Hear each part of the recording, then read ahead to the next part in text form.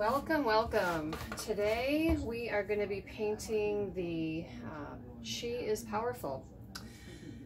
I'm going to do just She is Powerful for the tutorial because they're such a similar piece that I think we can use this video for both of these pieces.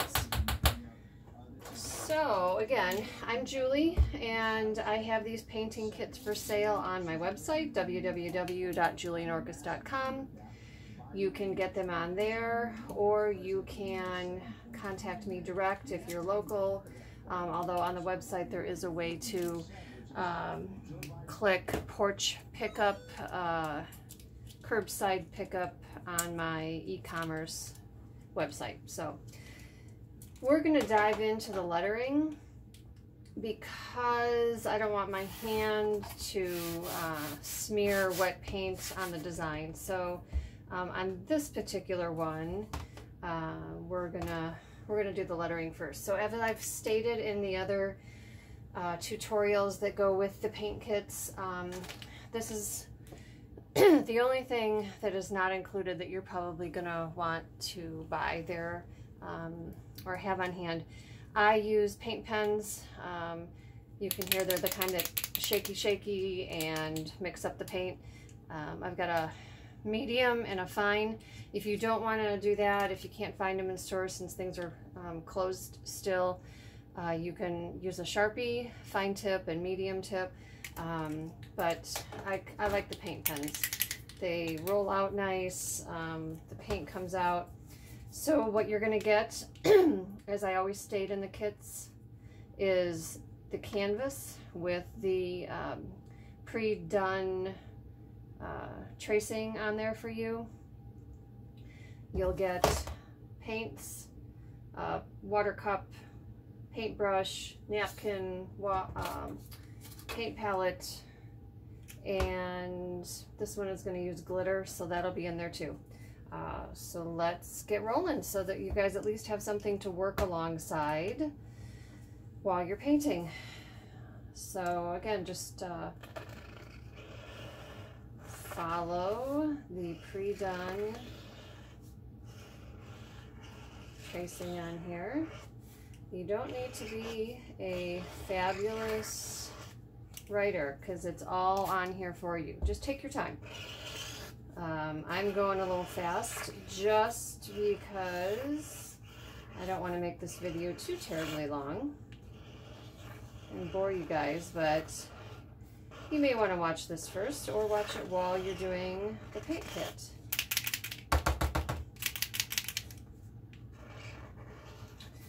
Now you may notice it doesn't look exactly like the sample just yet. That's because what we're going to do now is do our downstrokes, which is going to give it some life.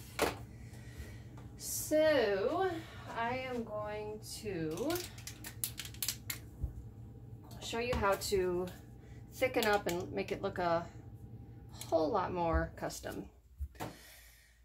So think of it as every downstroke gets thickened. So picture yourself doing an S and you're going up and then you're going down, and you can do it as thick as you like, but then an H goes up and then comes back down, and then you go down here. So I'm going to go through, and every downstroke I'm going to thicken that line, and see what a huge difference that makes in the lettering.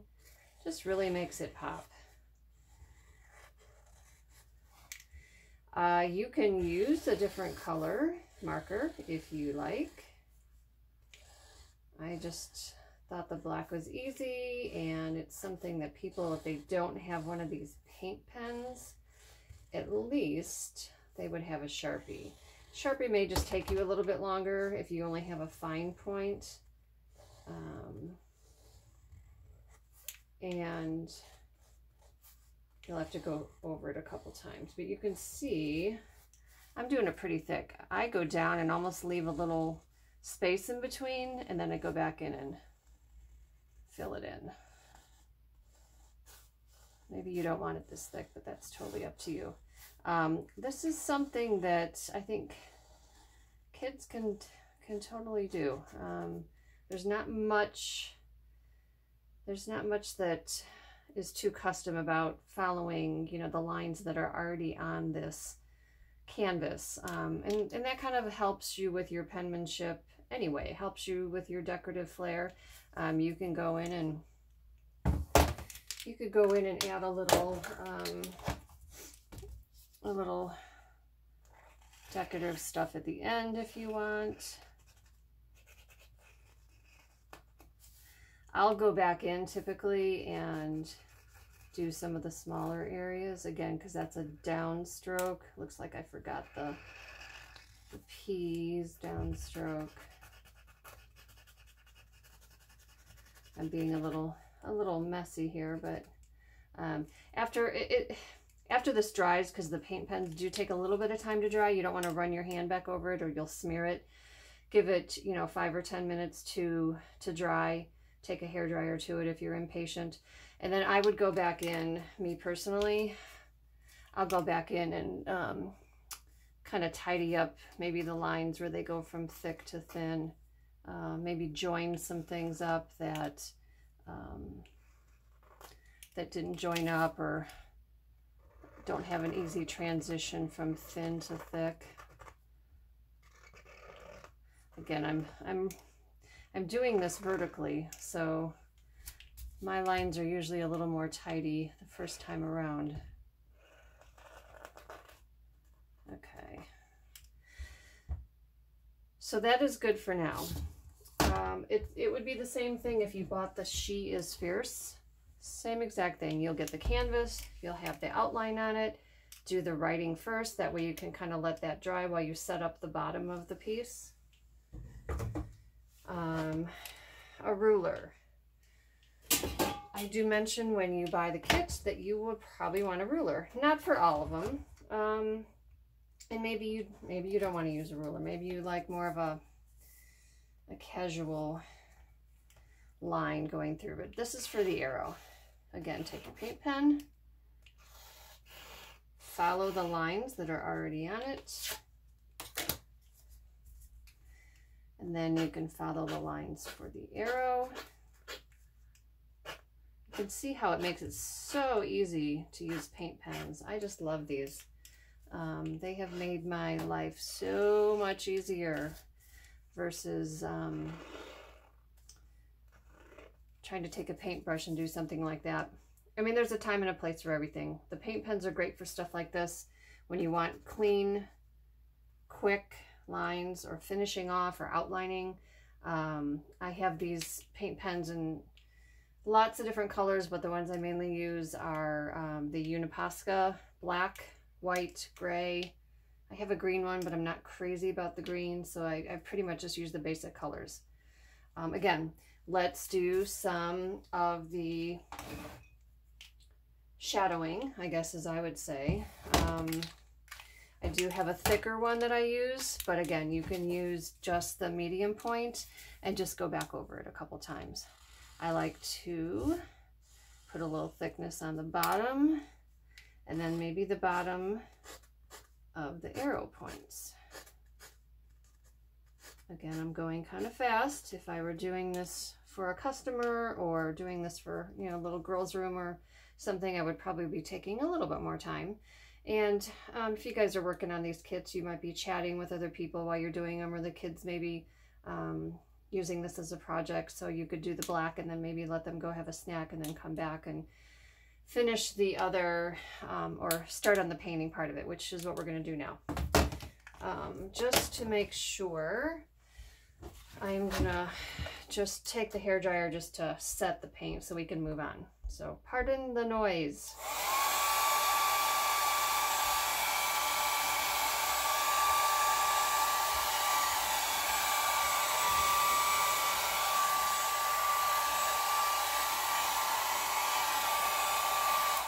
Okay, that's probably good enough. All right, let's move on to the flowers. I'm gonna be a while.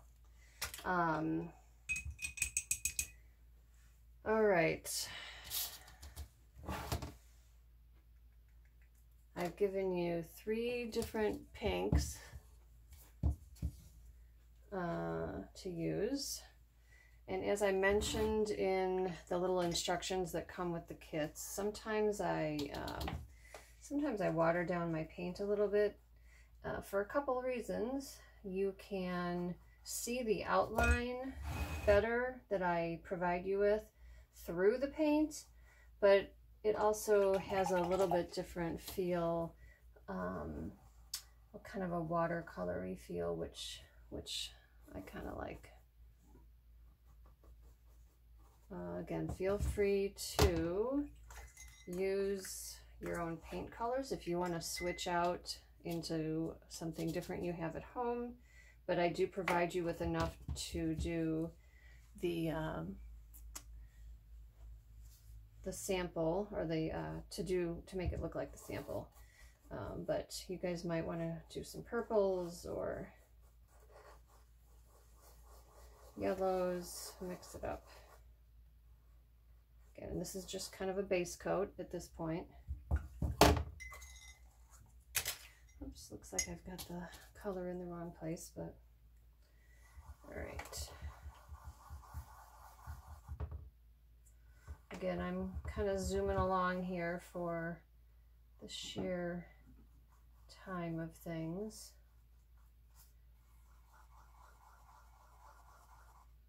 Again, the other thing is watering down your paint a little bit. Lets it dry faster too.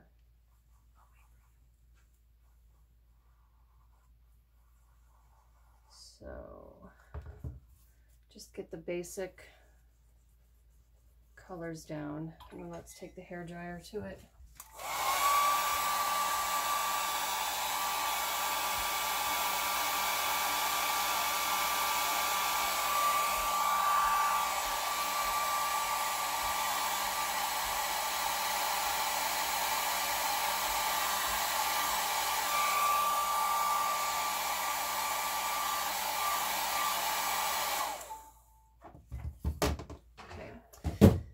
Those aren't quite as dry as I'd like them, but that's fine. I just realized I need to thicken these up a little bit more.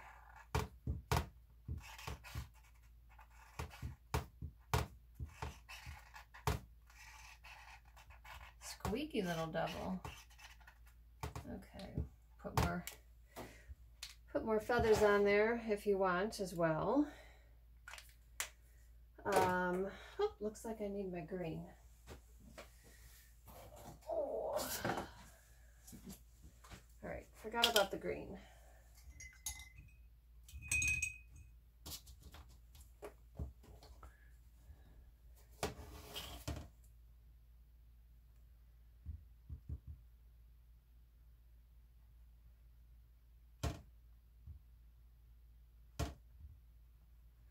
You can see, well, hopefully you can see with this green that sometimes watering it down also just gives you a nice natural, little more natural kind of a leafy feel. I don't know if that's, is that a word? Leafy? It's a leafy feel.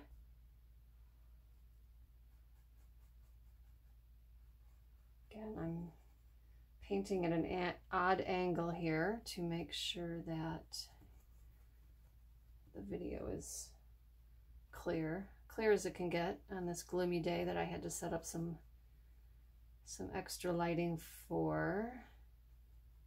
I think it is going to be gloomy here for like the next 5 days. So looks like indoor projects are what's going to be happening in our house. As if that's not all we've been doing for 2 months anyway with this pandemic. Okay, so I'm doing a real quick wash of the green, and feel free to go over the lines. If you want that leaf to be bigger, then draw it bigger. Again, I'm not sure what percentage of kids versus adults are doing these. I should take a poll, but you know, I tried to make them simple enough so that a kid can do them, a child, not a toddler, a school-age person, or a mom who's maybe doing some art for their kids' room. Okay, so got the basic down. Or, you know, you could even feel free to add another leaf. Gosh, you could just go whoop. You know, a little bit there. Totally up to you. Depends on how creative you are. You could even add more flowers for that matter. Okay. Make sure to wash your brush out. I know that seems like a no-brainer, but I do that right away so that if I go to grab the brush again, at least I'm not waiting, or I'm not accidentally mixing the paint and it's getting glopped onto the brush. Let's give this another shot of air.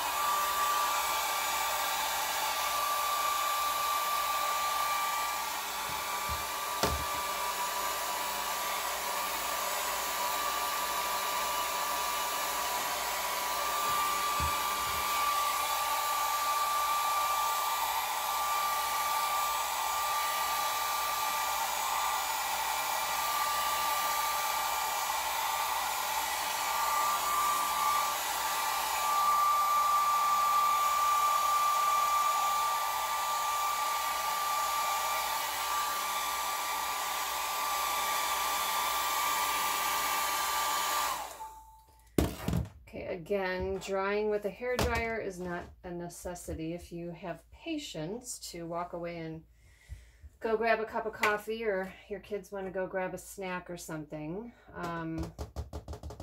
Okay. What I also include is, even though, yeah, I guess there's a little white on there, I'll always include some white for you guys. So I'm gonna, I don't know, I think I'm going to give this coral one a little bit more color. It's a little lean on color.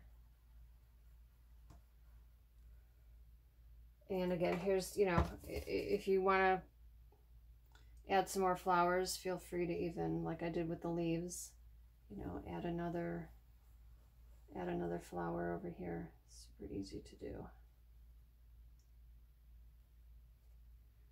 Or down here.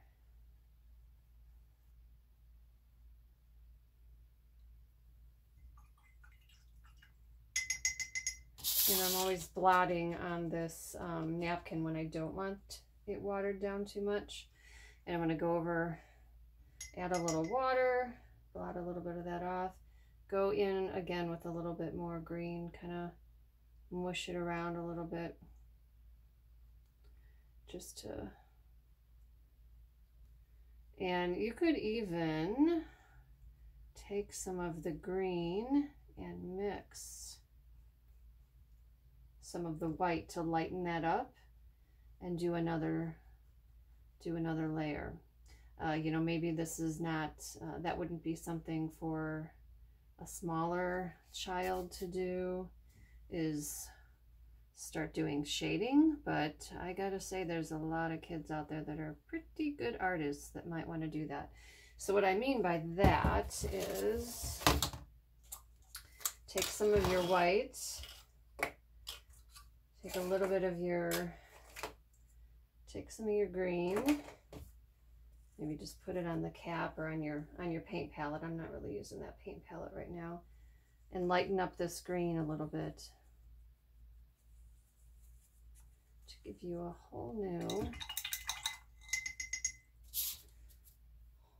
color. Not a new color, but a lighter highlight. And then maybe you could add some of that on there. It's probably not showing that on the video at all. All right, Julie, let's go. All right, let's add a little more white because that was not noticeable at all. Okay. That's probably a little too much, but for the sake of this video, I think you're going to get the idea. Point being is you're always going to get some white, and you can alter your colors a little bit to your own liking. So, all right, there we go. So maybe you want to go in and add like some little veining.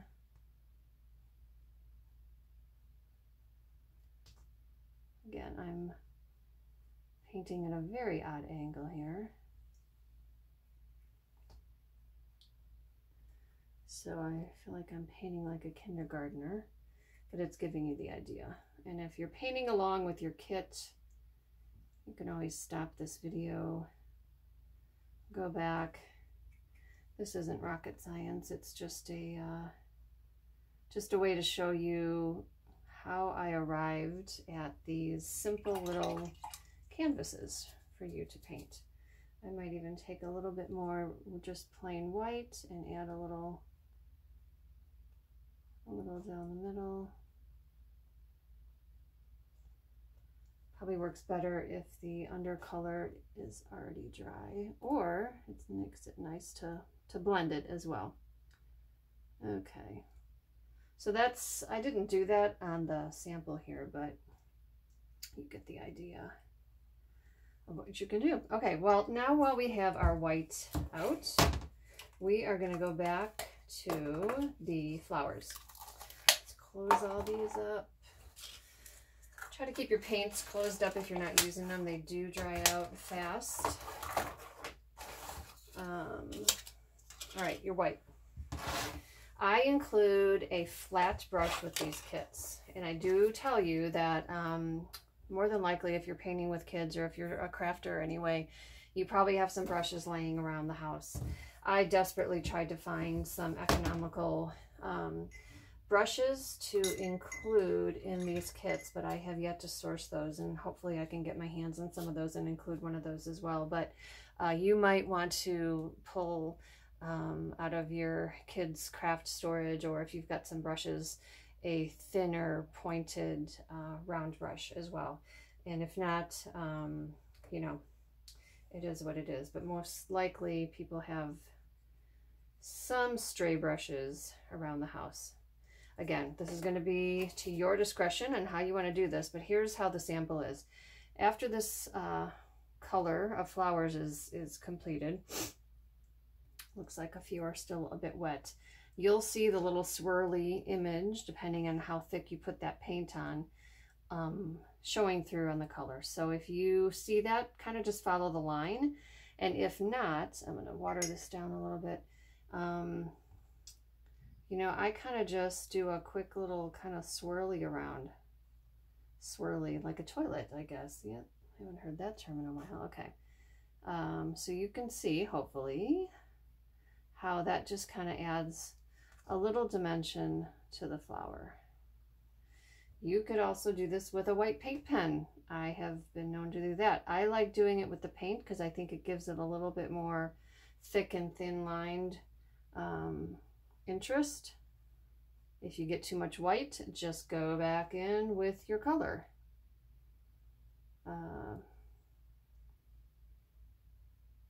Again, I'm kind of charging through here. If I was painting flat, I would be taking a little bit more time, like you guys might be doing, or your kids might be doing.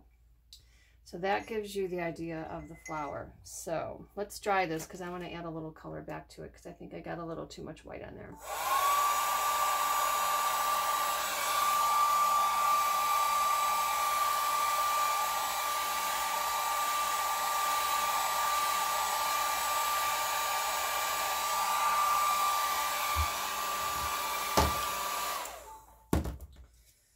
Sometimes it helps to water down the paint for these swirlies, or even use a thinner brush, but here's what I'm going to do. I'm going to take a little bit of this coral color, water it down,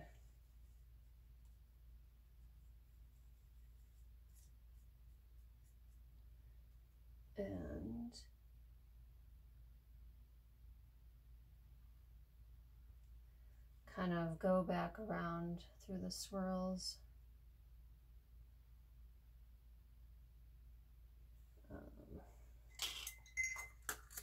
Do the same on the pink one. Water it down a little. And maybe drag it around. Swirl it all around a little bit more. I'm even going to go in maybe onto the light pink one and add a little dimension to that as well. Okay, it's hard painting on a horizontal, I gotta tell you that. Okay, maybe a little bit on this one. It doesn't take a hard hand. You gotta keep it light and easy. All right, that is about it for the flowers. I think they would look a little more polished if I had not been rushing. Because I have one more thing to show you, maybe two.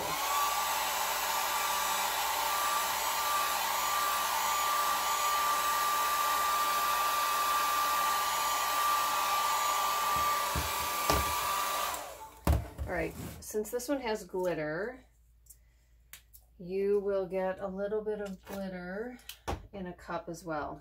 I'm just putting it on the plate for now. Let's see. And put glitter wherever you want, but I, on the sample, have it on the arrow. This glitter is got a translucent base, so you're not going to cover up what's underneath it. As you can see, the white is still showing through. I think that one I used a silver glitter. I'll have to figure out which one I'm going to send, but and then I just kind of take the brush and go down. You could put the glitter on the flowers once they're dry. Mine are wet. And put it wherever you want. This one is super translucent. I'm not sure if I like which one I like better. Let's see. You can see this one has got the silver and this one's the translucent. Gosh, I don't know. I have to see how that looks when it dries. So here you can see, did the wording first, kind of let that dry, go in and do your arrow, add your flowers, add some dimension, maybe play with your paints, lighten or darken them. No two are going to look the same. If you choose to kind of mix it up a little bit, you could change your colors. If you don't want to use mine, add more leaves, add more flowers. Put your name at the bottom if you have good penmanship. But this is She Is Powerful art kit, available on www.julienorcas.com.